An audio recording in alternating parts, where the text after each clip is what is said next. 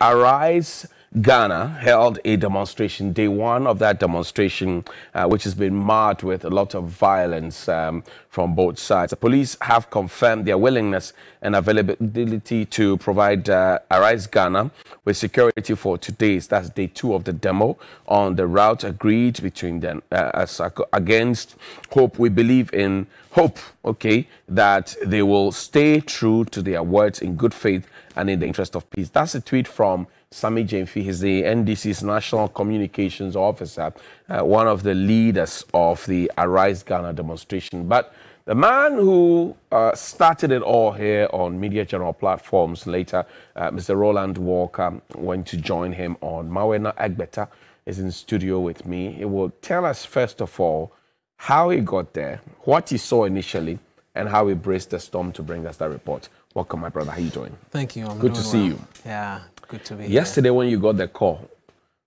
in the line of duty, what ran through your mind?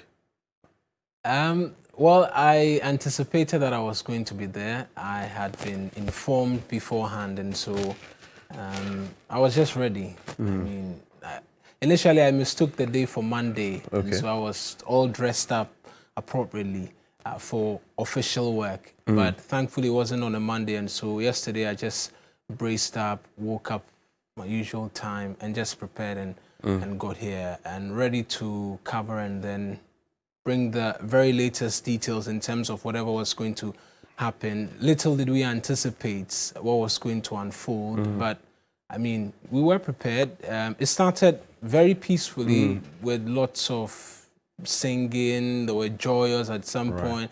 There was the jama to and fro, low beds with canoes on top. It was all, you can almost call it a fun activity of some sort when they were gathered at the Obra spot. And that went on from 7 a.m. because I went past them as early as 7 a.m. to get to the office for proper briefing as to what to do. We're taking a life pack and get a general sense of understanding as to what exactly it is we're going to be doing yesterday. And so I went past them coming to the office in the morning, and they were already there in their numbers. They had begun to troop in. And so between 7 a.m. to a little past 2:30, it was all just the usual singing and trying to build up their morale and all of that. All of that. At what point, so during this time, there were addresses. Who addressed the crowd?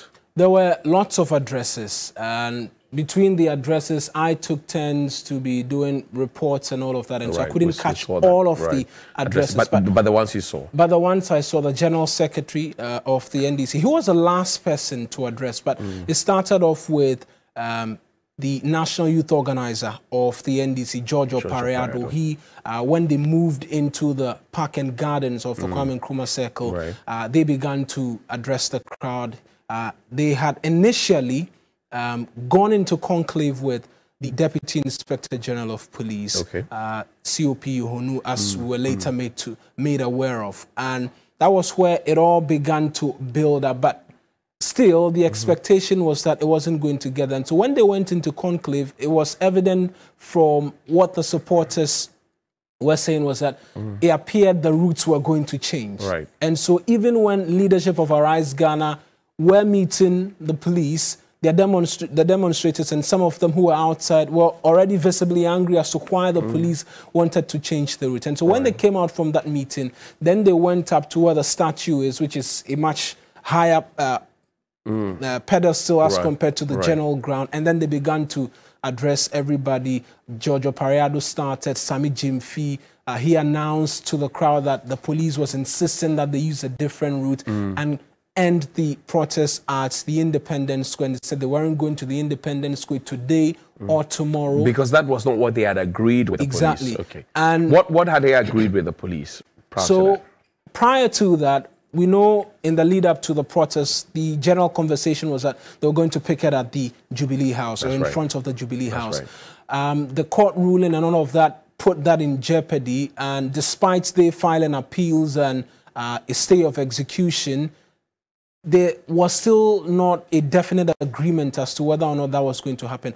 From that meeting with COP Yohonu, it appeared that that idea had been rubbish totally. They weren't going to the Jubilee House. So the demonstrators now wanted to use one of the routes or go and end up at one of the places they were to end up today, which was the Finance Ministry. So yesterday they were originally supposed to pick out at the Jubilee House. Today they go to the Finance Ministry and end up in Parliament. When the Jubilee House was scrapped, they say, okay, since you've agreed on us going to the Finance Ministry, let's use Ring Road through Akweje and then end up at the Finance Ministry. And that was where the disagreement was at. And so that's what built up into all of that. So George Opariado, Sami Jemfi, Bernard Mona, other leading members, driver unions and the likes spoke.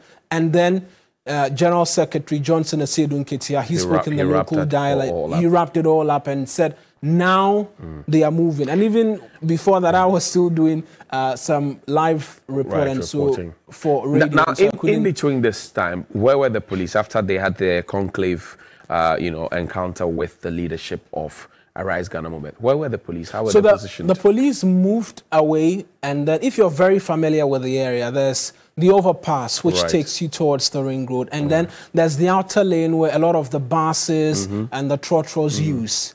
That lane, the police moved a little further. So towards where the old bridge is. Where the old bridge is, and just before you get to the newly constructed Circle Dubai, as it's locally called, there's a first overpass where people coming from Newtown and the likes use headed towards Accra. They moved just under that bridge and were waiting with shields and the likes, seeking to prevent the demonstrators from moving to the Ring Road because it appeared there was a stalemate. They wanted to use the Ring Road. The police said, we cannot allow you use that. And so after Johnson Asiedu Nketia spoke, and it appeared there was an order of some sort, and so the demonstrators began moving towards the Ring Road. And the leadership of Arise Ghana as well were also joining them in moving towards the At what point did the violence start?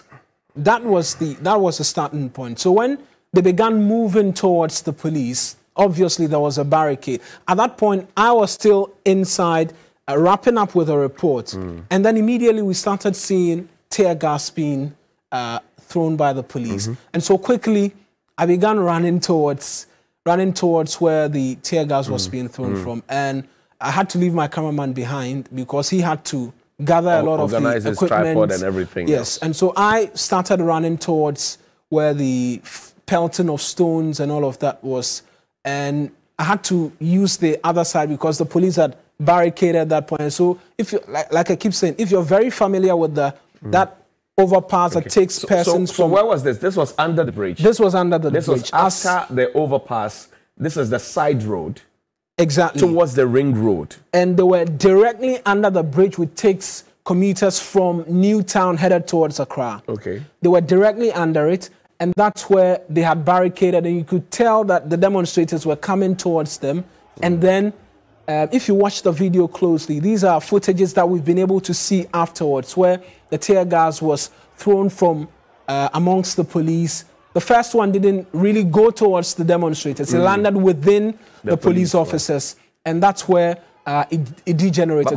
But then that's dangerous if the police themselves are aiming to fire a tear gas and then it lands amongst them. That's tantamount to maybe ill training. So this was a demonstrator picked it and threw it back. And then that angered them, and then the stone. So it was a back to send that kind of tear gas. And so if you watch some of the footages we've been showing since yesterday, you see someone pick up the tear gas and throw it back at the police. So police fires the tear gas. No, you have to bring back that video again, please. Let's see that video again. Police picks up tear gas, fires. It didn't reach the destination. It landed among the police, and then other ones who were trying to block the demonstrators. Yeah. And then somebody picked it and then fired it back at the police. Yeah, so picked it with his hand and then threw it back. That was a situation. And other footages which we have shown that as well. And then I was on top of this bridge, the bridge under which the police were preventing the demonstrating crowd. I was on top of that bridge because some of the demonstrators climbed onto that bridge and were pelting the police with But stones. what necessitated the firing of the tear gas? Was it insults from the people? What exactly? Why were the police firing the tear gas? It is a difficulty to be able to tell exactly what necessitated the first tear gas which was thrown, because if this footage is anything to go by, the pelting of stones and throwing of sticks and all of that was after the tear gas went through. Right. I mentioned that I wasn't initially here. So you had to run there later. And so this video provides some further understanding as to what might have exactly triggered exactly why the demonstrators decided to retaliate. When the demonstrators started throwing the stones, what was the reaction of the police beyond the tear gas fiasco? Well, the form police unit truck, the water cannon truck, then came forward and was driving towards them and was sprinkling the water, seeking to disperse them. That was another of the many actions. So these are your shots from atop the bridge. Exactly. Okay, that's overlooking the Obrasport Lorry Park and then the Gulf filling station on the other side and all of that. But what's happening now? The police, there are car ties on the road. The police are towards it. And viewers will have to forgive us because Mawuena was running and taking the shots at the same time because his cameraman had been left behind. But what was happening here? So I mentioned the demonstrators had moved to this road now, which leads from Newtown headed towards Accra. Right.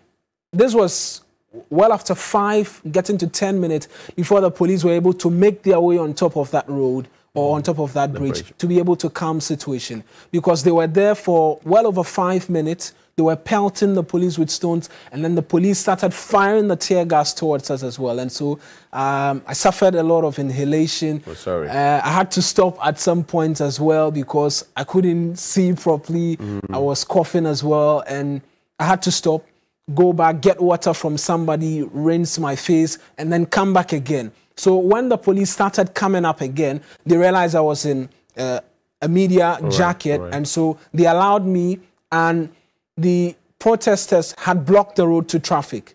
So when vehicles were moving towards Accra or anywhere headed towards Newtown, they had put tires there, and then they were returning the tires. If you seek to insist, they could smash your windshield. And so they had begun to block the road. They were pelting stones from on top there, which gave them some advantage because the police were beneath them, and so it gave them a clean advantage. So they were throwing the stones at the police. Yeah.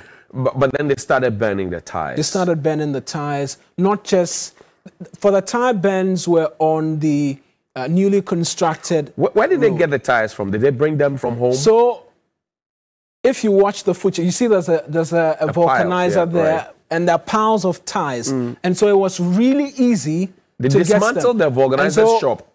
Yeah. So these were the first shots I got when I ran towards what was happening.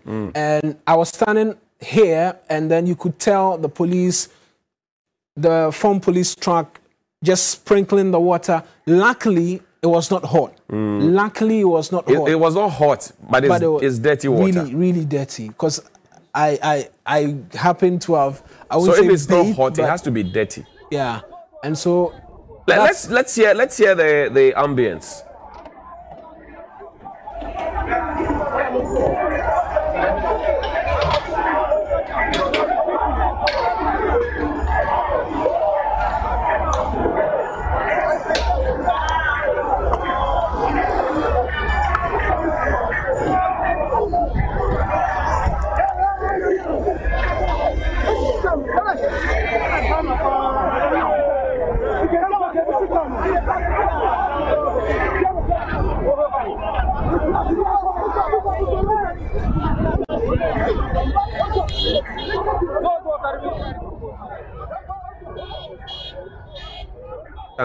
Retreating because the people were moving towards it and flying the stones, as we say. So that initial attempt by the FPU truck, the water cannon truck, to sprinkle water didn't deter them. It wasn't hot, it was just dirty water. And so that angered them the more. They picked up a lot more stones.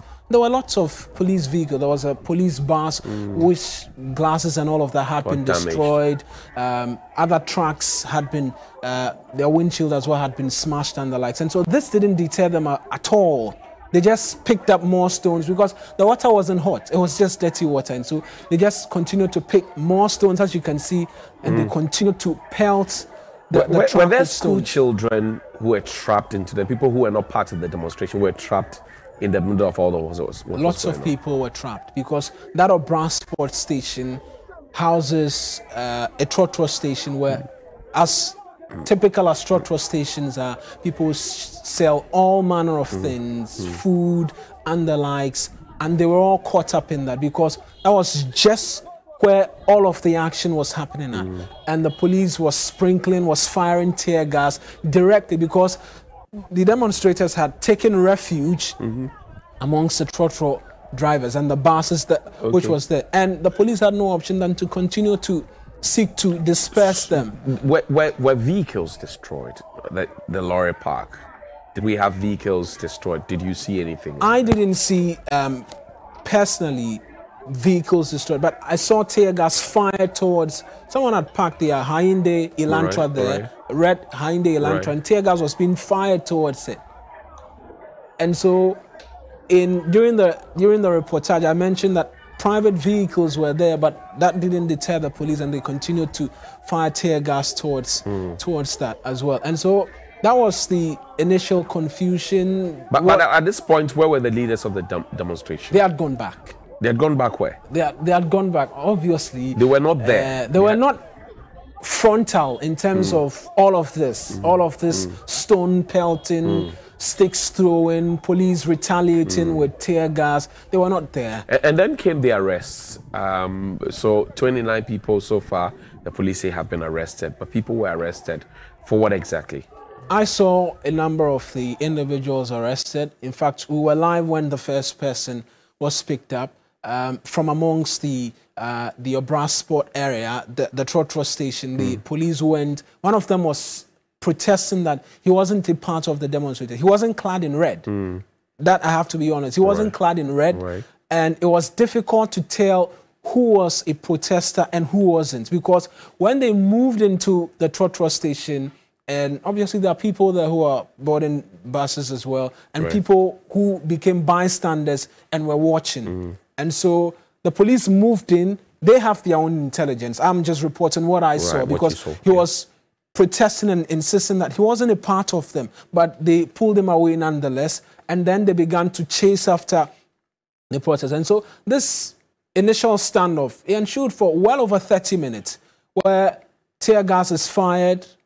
Then it appears the police calms down. Then the demonstrators come back again. They begin pelting the stones. It happened for over 30 minutes, and then the police, I don't know who gave the order. That's somebody who got hurt. Yeah. Do you know how this person got hurt? No, we got there and he was already bleeding from his head. Already bleeding. But the police went to his aid. Yes. Supported him. Supported him, tried to wash some of the, as you can see, wash some of the blood from his head. Were there ambulances at the venue of the demonstration? When you get to the Kwame Nkrumah and the interchange that's been constructed, there's been room made for fire service, the ambulance and the likes there as well. There's been room made for all of that. I see. Again, the allegations have been made that there are individuals who were planted in there to foment trouble. They were the ones who started pelting stones. Did you for a second get a sense that that was the case? I saw plainclothes police officers. I saw plainclothes police officers. And so if they were visible enough for you to identify them? I identified a plainclothes police officer. I didn't know him from anywhere, but I identified him. How did you do that? Because he had a tag around his waist area, which wasn't visible to all, but I saw it. And I saw that he was a part. And initially he was just close to the police officers before he moved in, because intelligence gathering, they have their own ways of going about things. So there were plainclothes police officers I didn't get to see officers, or I couldn't identify officers. That's what I'm supposed to say. I couldn't identify officers who were in Arise Ghana T-shirt like the organizers have alleged. But I saw plainclothes What was this police officers. plainclothes police officer that you saw? He was in a short sleeve. What color was it? Short sleeve, looking whitish, sort of. He was in a short sleeve and had stripes and the likes. Short sleeve with khaki, and then just a normal individual that you was spot. Blending in. Had blended in with the demonstrators, because I was moving to and fro from where the fire station at the interchange is to the demonstration. And this was before all of the chaos started. And so there were plainclothes police officers there, because I saw some of them. You saw some of them, giving the tag that you saw on them as well. But then, again, I saw one disturbing image. A man handcuffed, surrounded by about 6 or 8 police officers, who was slapped in the face by a senior police officer. Yeah. I got a bit worried about the kind of signal that would send to the other junior officers and whether or not they would take a cue from it. The reaction of some of the leaders of the demonstration, Sadiq and Eric Mawuena, questioning him, for example. But did that trigger anything around that place? Well, at this point, a lot of the action already was happening, but leaders had come. So we need to understand that the back and forth went on for a long time.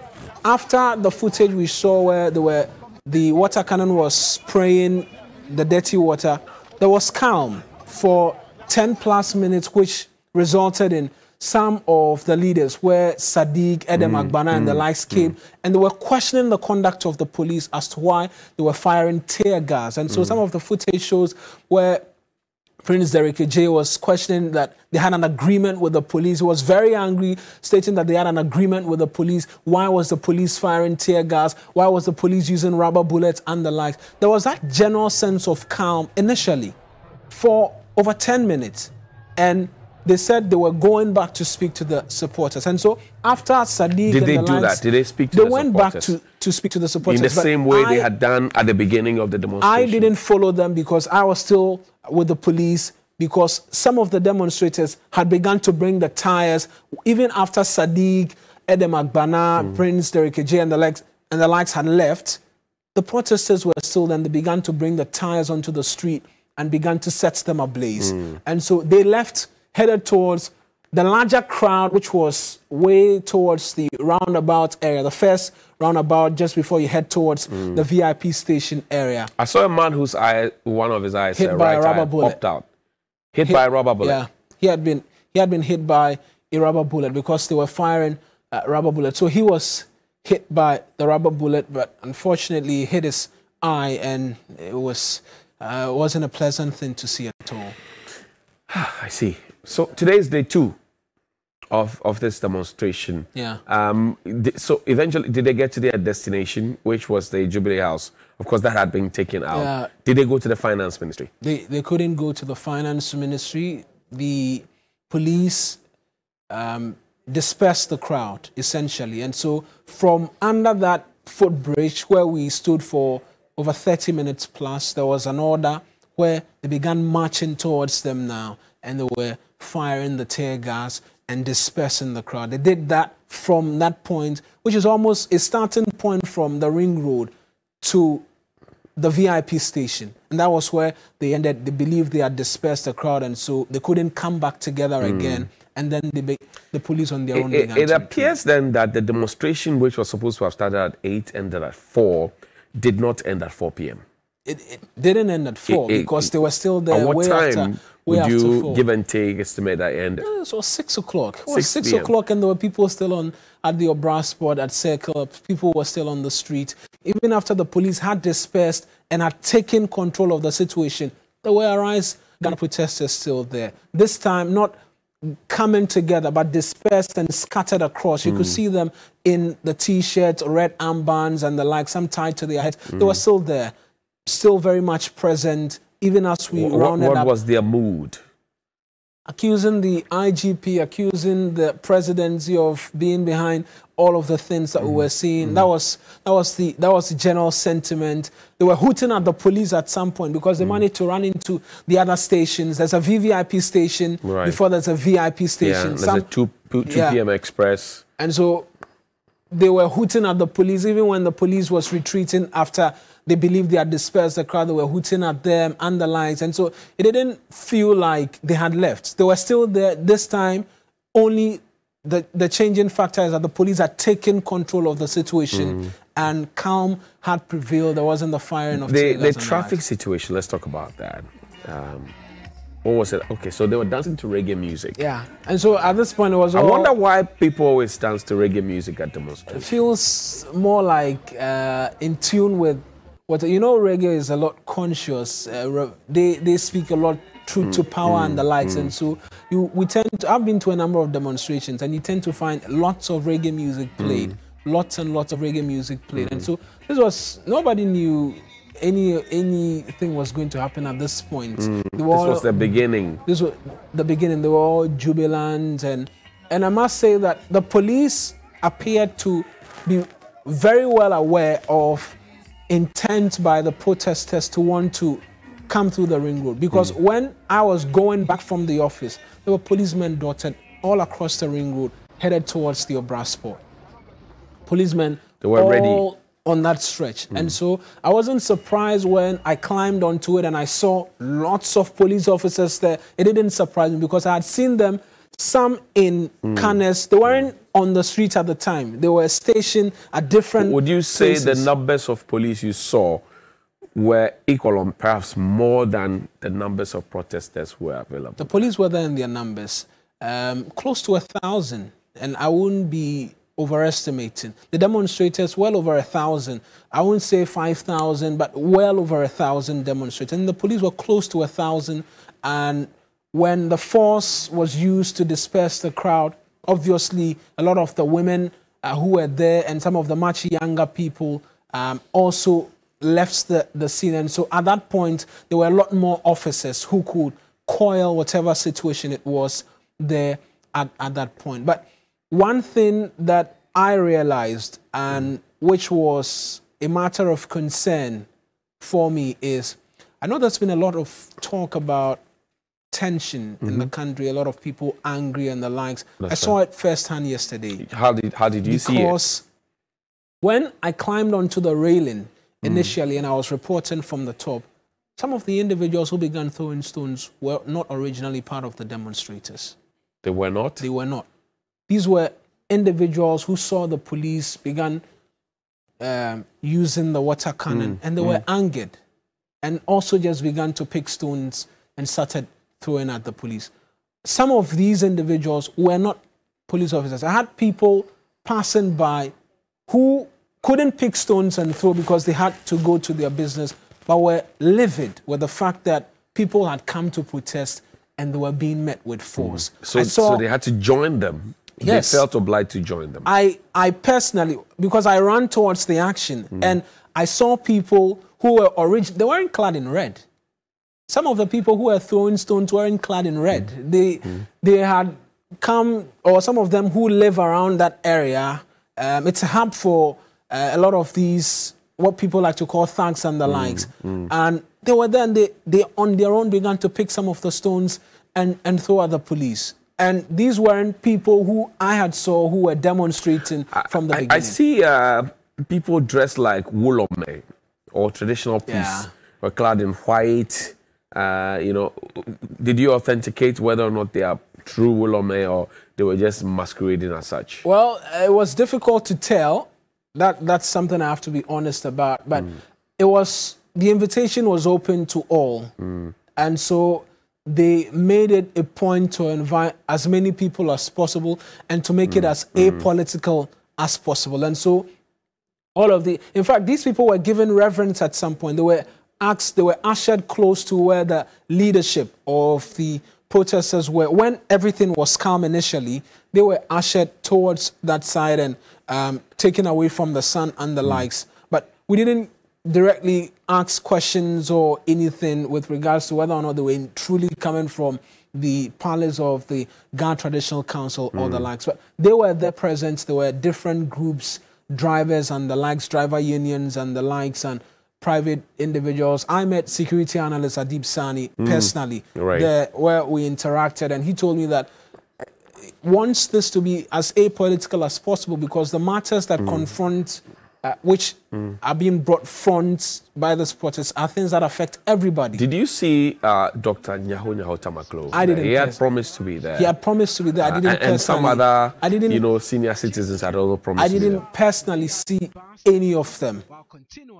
If someone saw them, then that would be different. I personally didn't see them. Mawuena, I thank you very much indeed for your detailed report, and keep up the good work. Yesterday, Mawuena Egbeta was out there, and he's brought us his own account of what he saw, what he felt, what he experienced. Today is day 2 of the demonstration. That's the Arise Ghana demonstration. Sami Jemfi says the police have confirmed that they will provide security or protection for the demonstrators. We pray that we're hopeful that this will not turn violent as it did yesterday. We condemn it in no uncertain terms, the destruction of private and public property, and also the people who are hurt. Our empathies and sympathies go out to you. We pray that the perpetrators will be brought to book, because a crime is a crime. It doesn't wear no color. And we pray that they will find a middle ground, both as demonstrators and as agents of the law, I should say, and so that we can have peace. One Ghana, one nation, one country, one destiny. Happy birthday to Priscilla Amuchum Ampofo, CEO of the Sweet Adipa Cakes, and also a teacher at Bepong SHS in Kwau Bepong. This is from Abigail JC at the commercial department here at TV3. It's your birthday. Happy birthday to you. And a happy birthday also to you if it's your birthday. Ni Ama Ai, my senior from school, is corroborating your account. He says, well, exactly what you're saying is what happened, because he was there at the point. He actually works close to the venue. So he's corroborating your account and suggesting that that's what happened. Juliet Baywa, Group Head of Sports here at Media General. It's your birthday today. Happy birthday to you, Juliet Baywa. Also a happy birthday to Emmanuel K. Was Danku. It is your birthday today. And a happy birthday also to Mrs. Rosemont Na Amankwa Wellington, CEO of the Wells Pub in Odoko. This is from all your children. They wish you a happy birthday indeed. We'll see you after the break. There's more here on TV3 New Day. If you're out there joining the demonstration, be safe. And if you're a policeman out there detailed to protect the demonstrators, also be professional and be safe as well. We'll see you after the break.